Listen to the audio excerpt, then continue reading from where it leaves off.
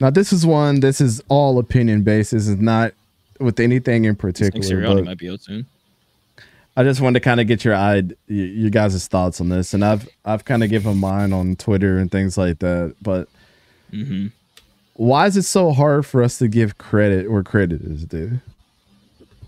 As fans of certain teams, and the one that I'll harp on is the Bo Nix thing for sure, because it's like you go in there, you play 3 top 10 teams, then you beat the Raiders.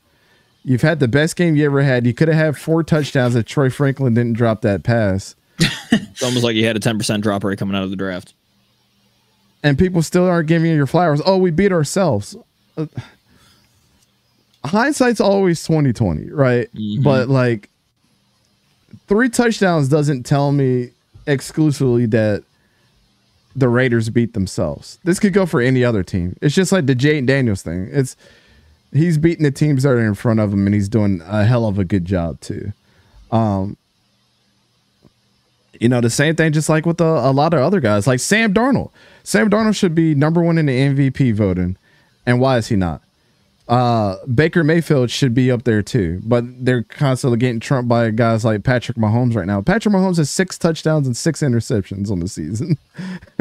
There should be no reason why he's even being highlighted in the Heisman or the MVP conversation. It's the same thing with like college with some of the early Heismans. Like, let's be real, and you can call me a hater all you want. There should have been no reason that Carson Beck was even near the Heisman. It's just because of who he plays for, and it's just because of his name. It's the same thing with Patrick Mahomes. Patrick Mahomes is not playing like a damn MVP right now, but it's Patrick Mahomes.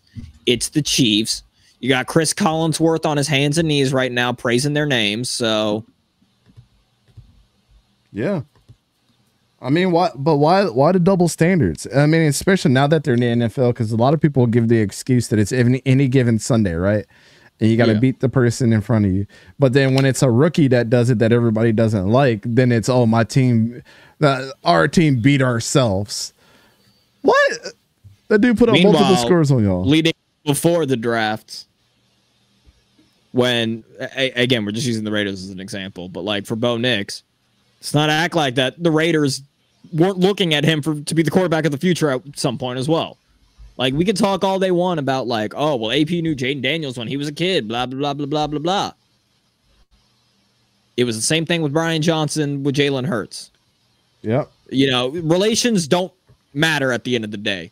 NFL's a fucking business. That's all that matters.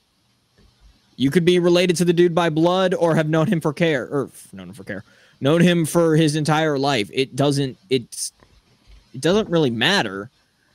At the end of the day, the business decision for the Raiders who have like moved up for Jaden Daniels would have been terrible because you would have had to give up everything. So you look at other guys like Bo Nix, who was there, who could have been there, would have been an easier move for y'all to make, but you lay dormant and didn't.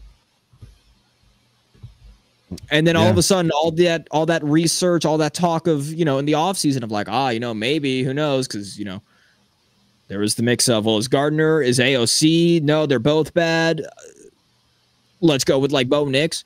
All of a sudden, all that just goes out the window because now he's on a rival team. Yep. Yeah, I don't. It's the same thing of like, Gardner Minshew, he beat the Ravens. The Ravens of all people. Like, we're not actually that bad. This is exactly where, a lot of us thought we would be come this week. 2-2, 2-1, all that stuff. This is where a lot of us thought. But then we lose to a rival like 1 week later, and all of a sudden all narrative has changed. Everything goes out the window. And again, it's not just Raiders. It's just, this is the example we're using right now. This is for everybody. This is for Eagles fans. I'll call out my own damn fan base. I don't care. Yeah. It's the hype on the season. And then when things don't go exactly what was planned, then it's downhill from there. Torque said Sam Hartman was right there in the 7th. Spencer Rattler was there for all throughout until the 4th. Now he's starting. Yeah. And don't let that dude ball out for New Orleans. Mm-hmm. Rattler was there in the fourth, and they took Cameron Richardson. Thank who you, hasn't Grizz. even seen the field. Bro, I just don't know what people expect. You know, this is not college anymore, and when people do good in the NFL, you just need to call it out regardless of what your team is. But why do you think that there's double standards, 𝗂𝘂𝘀𝗀, especially with hardcore fans? And how annoyed are you by shit like this?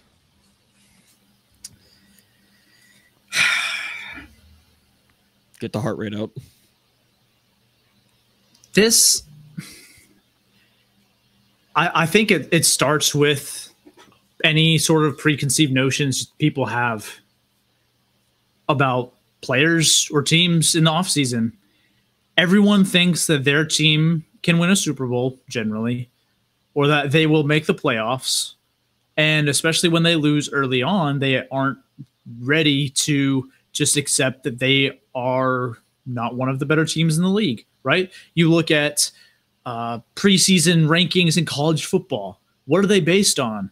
They're not always based on merit. They're based off of projections. They're based off of reputation, right? They're based off of a lot of things that aren't actual play. You look at a team like Florida State. What were they ranked based off of? How well they did last year, right? You look at other teams like, and other teams, you know, and it affects how rankings work in the future, right? Mm-hmm. If the rankings started today, I can guarantee you Pittsburgh would be ranked, right? I can guarantee it. And just because like they're undefeated right now, right? And then you look at, you know, the rankings week by week, and it's like, oh, where's Pittsburgh? They've looked like one of the better teams, you know, even like 3 weeks in. And I guess my point is just that there's these preconceived notions about how good a team or a player should be, and that affects how like your perception of them throughout the season, even if that perception doesn't match reality. Because when you're the San Francisco 49ers and you lose to Sam Darnold and the Vikings, you're like, oh, we beat ourselves. Like, oh, we like 9 times out of 10 we beat them. This was just that one time we don't, right? Because it's Sam Darnold. Without Justin Jefferson or Jordan Addison, we should have beat them. And it's like, you know, you had chances to win that game, but at what point do you just accept that, hey, Sam Darnold is a good quarterback? What point do you realize this is one of the best defenses in the league, right? Like, when do you just have to reset and toss aside these preconceived notions you have from the offseason or from previous years and just be like, yeah, this guy's a good quarterback. This is a good team, right? Yeah. I mean, we had to do that with Geno Smith a couple years ago when he played for Seattle and had that big year he had 2 years ago, right?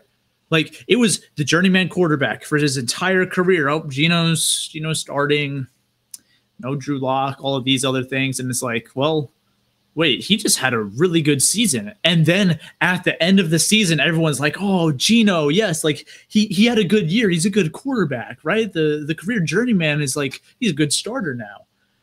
It's just a few weeks in, it might be a sensation, but he doesn't really get the respect he deserves. It's like, oh, we lost to Geno Smith, man. I'm going to make excuse XYZ. And that's just what it seems like to me. It's just people try to justify a result based off of these presumptions they've made. And sometimes that leaves you blind to the reality that Patrick Mahomes should not be an MVP candidate. Shouldn't even be in the conversation right now.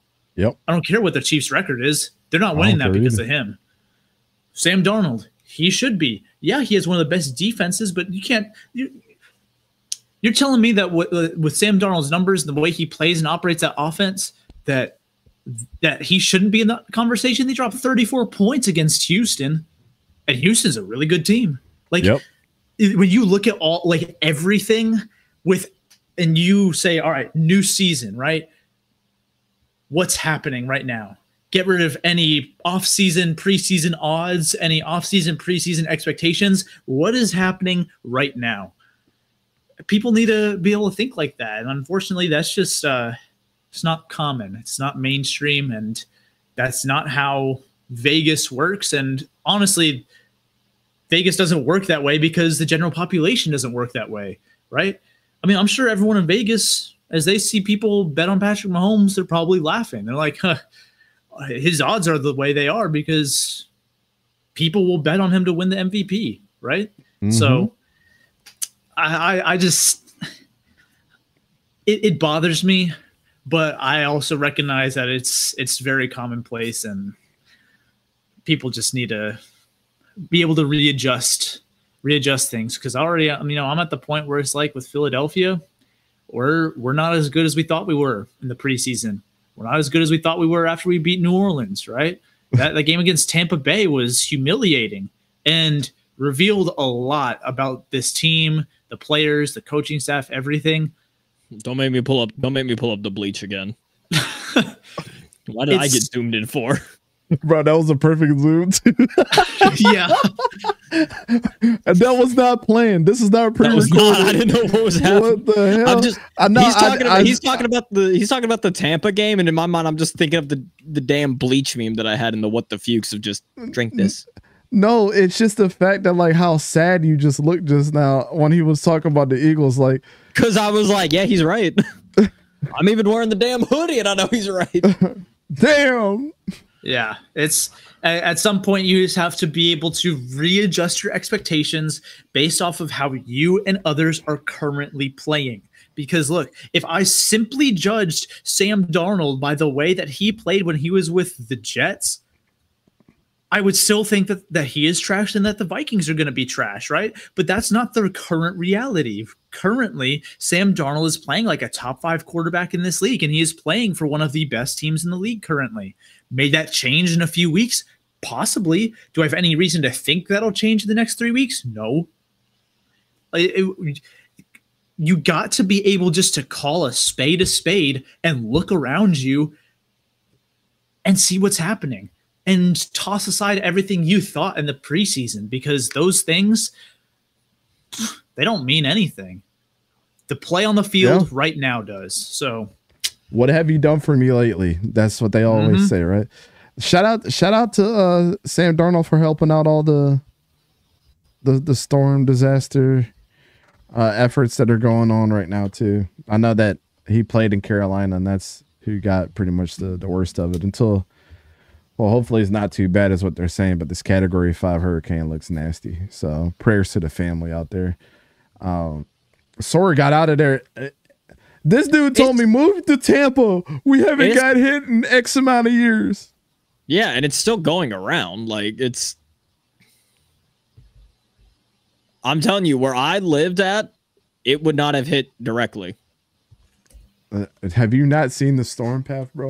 Brother, yeah. I looked at it. My uncle works for Spectrum. Like, he has to stay there. What? Yeah. That's nasty work, bro. I would be like, I need that shit in writing. And I need you to sign it in cold blood with a toothpick. That's nasty work. Anyway, shout out to everybody that's going to be going through that. I think at the worst, man. the rest of my homies that stayed probably will just lose like power. They're going to lose more than power, bro. Like, it's nasty work. I hate to say that, but it's not. That storm is nasty understandable. Work, bro. Listen. They're saying this is probably the most powerful storm in the history of storms, bro. I saw footage, not to get off on a tangent, y'all, but I saw footage of the dudes that fly the planes out to get like the temperature of the storm. The eye of the storm. Bruh, they're in the plane, just dealing with the turbulence, shit's flying everywhere. Yeah. And they're just like chilling. He's like, oh, catch my cell phone. Like, what, brother? Yeah, they showed like the image and it was exactly the same as Matthew. I said, we got some issues. Yeah, it's nasty work though. Prayers to all the people, man, because like, indeed.